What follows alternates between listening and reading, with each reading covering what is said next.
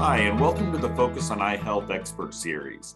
I'm Jeff Todd, CEO of Prevent Blindness.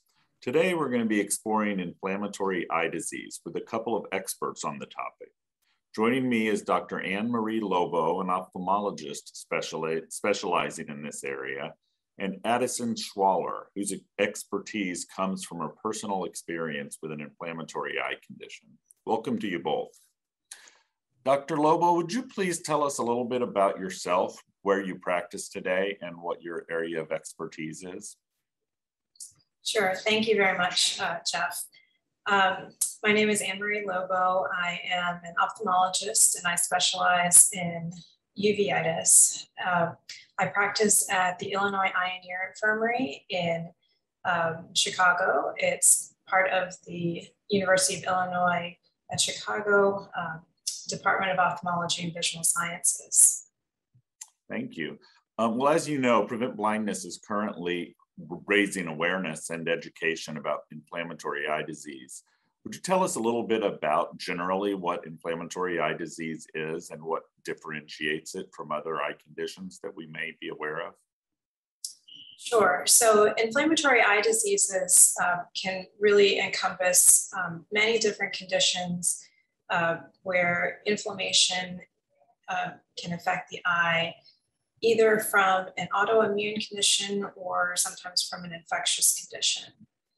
And unlike other eye conditions, which can often affect the older individuals, inflammatory eye diseases can really affect individuals of all ages and can come about any time in someone's life. Thanks. That's really useful. We often think of vision problems as something that impact those who are very young or those who are very old, and don't often think of those kind of in the middle age ranges. So what symptoms might someone experience if they have an inflammatory eye disease? Sure. So one of the most common types of inflammatory eye disease is a condition called uveitis. Uveitis is inflammation inside of the eye. In patients who have uveitis affecting the front part of the eye, they may experience symptoms such as pain in the eye or redness of the eye, some light sensitivity or blurring or clouding of the vision. In patients who experience uveitis affecting the back of the eye, they may experience symptoms of floaters or floating spots in the vision, sometimes flashing or flickering lights, and also decreased or blurred vision. Great. And Addison, I understand that you've been living with an inflammatory eye condition for a few years now. Could you tell us a little bit about the condition that you have? Yeah, absolutely.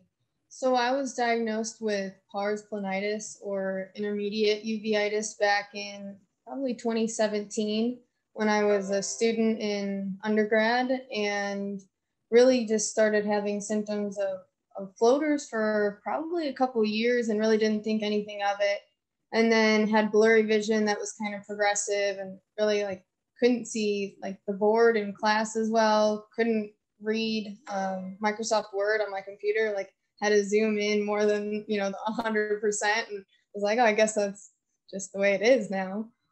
Never needed glasses, and then went to an optometrist who didn't really know what was going on, sent me to an ophthalmologist, and then was diagnosed. And since then have been seeing a couple different providers, tried a few different treatments, and ended up seeing Dr. Lobo when those initial treatments ultimately failed to control the inflammation.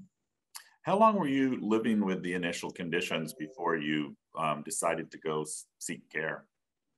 Probably 6 months to a year, because I really didn't know if it was just in my head or not, honestly, because I would have kind of blurry vision and it would get better and then get a little bit worse. It was kind of changing day to day, and I didn't really bring it to the forefront of my mind. I was focused on other things until it just started progressing a little bit more. Sure. And how does this condition impact your daily living, or how has it? So before I was diagnosed, definitely just getting schoolwork done was more of an issue. I feel like eye fatigue and the blurry vision was definitely affecting just how hard I had to work or just quality of work. And then now it's just kind of scheduling things around my treatments.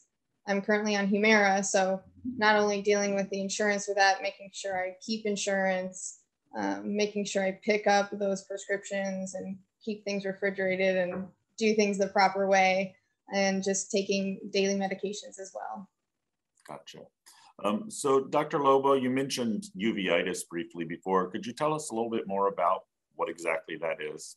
So uveitis is inflammation inside of the eye, including the pigmented structures inside of the eye, although other structures can also be involved. As I mentioned before, uveitis can affect the front part of the eye, or the back part of the eye, or all parts of the eye. Uveitis can be related to an autoimmune condition, or it can be due to infectious causes. And uveitis can be isolated to the eye, or it can be associated with an underlying systemic condition. Some of the systemic conditions that can be involved include other autoimmune conditions, things like lupus or sarcoidosis or inflammatory bowel diseases, to name a few. In patients with uveitis, there can be an acute type of uveitis where symptoms can come on relatively quickly.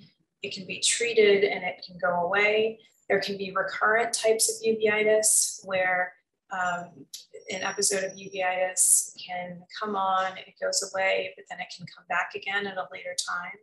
Or there can be chronic uveitis where the inflammation is ongoing for over 3 months and sometimes even longer than that, requiring treatment for a more prolonged period of time. Gotcha. So another condition that we hear a little bit about is keratitis. Could you share a little bit about what that is and how it's treated? Sure. So keratitis is inflammation involving the cornea, which is the clear part of the eye, sort of the front window of the eye is what we call it.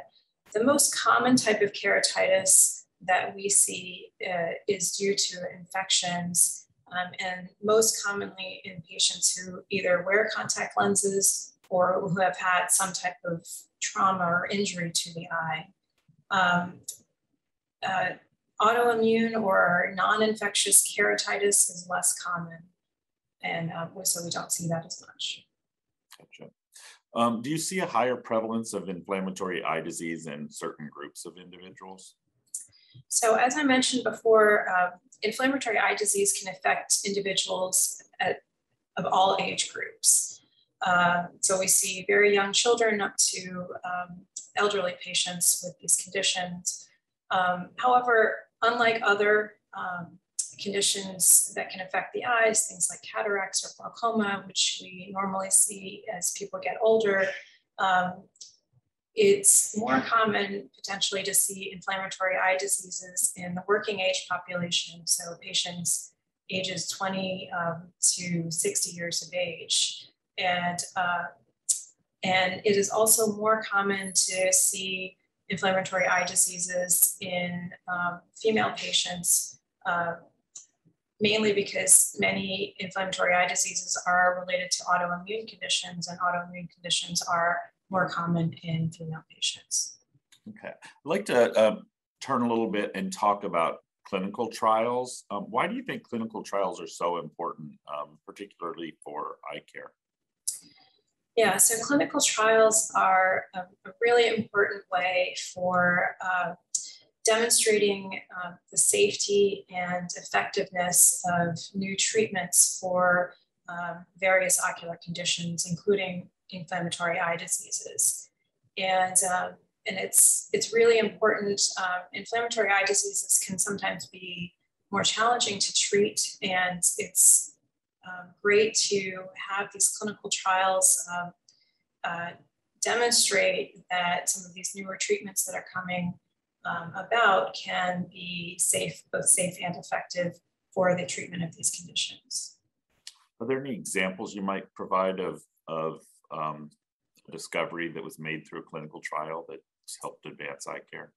Yeah, so, Addison mentioned that she's on a medication called Humira, and there were a number of large-scale clinical trials looking at the use of adalimumab or Humira for the treatment of uveitis, and leading to FDA approval for Humira for the treatment of non-infectious uveitis. And up until that point, we really didn't have any other treatments that were, other than corticosteroids, that were FDA approved for the treatment of uveitis. And so, again, these clinical trials can really help bring some of these newer treatments to our patients, and as a way of really being able to help treat inflammatory eye diseases, expanding our armamentarium of medications that can treat these conditions.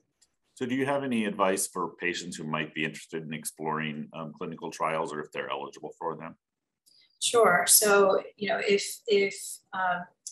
if patients are interested in participating or learning more about clinical trials, definitely talk to your doctor. There are many different trials going on for various ocular conditions, and your doctor can help to understand, with you whether you are maybe eligible for some of these, participating in some of these clinical trials. And it's great because we definitely need patients to participate in some of these trials so that we can, again, expand our array of medications that can be used to treat our patients and help patients going forward. Gotcha. Addison, I understand that you work in healthcare. Were you very familiar with inflammatory eye disease or your condition before you experienced it yourself? Actually, no. So I was still an undergrad. I think I had gotten done with anatomy and was in the middle of physiology, and really we don't go that far into the eye at that level. So a lot of that at the time of my diagnosis was just Googling and figuring it out myself and talking to my doctor at the time. When I went to PA school, we talked a little bit more about it and some of the systemic autoimmune conditions and inflammatory and infectious conditions that can be associated with uveitis, but still having the kind of prior knowledge about my own body helps a little bit with that understanding. Yeah, I think it's kind of systemic as a society at large, that we really don't think about our eyes in the same way we do much of our other healthcare. Addison, so what would you want others to know about the importance of routine eye care? I think it's very undervalued, and I think glossed over a lot by people. I think a lot of people don't even go to a family doctor yearly for checkups, and much less an eye doctor. But I mean, for me, especially getting, listening not only to my body, but really just getting routine checkups helped prevent this getting a lot worse and getting the correct treatment. So I would just recommend listen to your body, get the annual eye exams, keep up on your eye health, just so it doesn't get away from you or things happen that could be prevented or avoided. And Dr. Lobo, what should someone do if they think they might have some sort of a vision problem? Yeah, so as Addison mentioned, I think the first step is seeking care. So don't ignore your symptoms. Go and get your annual eye exam, and that's the best place to start. And then if you are diagnosed with a condition that needs further management, then just following up and trying to stay again on top of those clinic visits and the treatments, which it's should be an open discussion with your doctor so that you can understand fully what the treatments are for, what further testing you might need, so that you educate yourself and can sort of really take control of your own health. And I think that that's potentially the best way to move forward in terms of taking care of your eyes and your eye health. I kind of want to touch on that a little bit more, if that's okay. Sure. She mentioned following up with treatments and things, which I think is a huge aspect. It goes beyond just the initial diagnosis, but following up with treatments that you might not want to do or might not sound very appealing, but realizing that the reality is if those treatments aren't followed up on or continued, that things could get a lot worse. And so that's been a big thing for me, just, keeping up with making appointments, going to appointments, really talking about the options and continuing through with treatment. That's great advice. I think so many of us, and I'm guilty of this as well, only think about going to our eye doctor when we need to get our prescription updated. And it's important to think about eye health in general overall. Well, thank you both for taking the time today to talk about this important topic. We really appreciate both of you. Thank you. Thank you.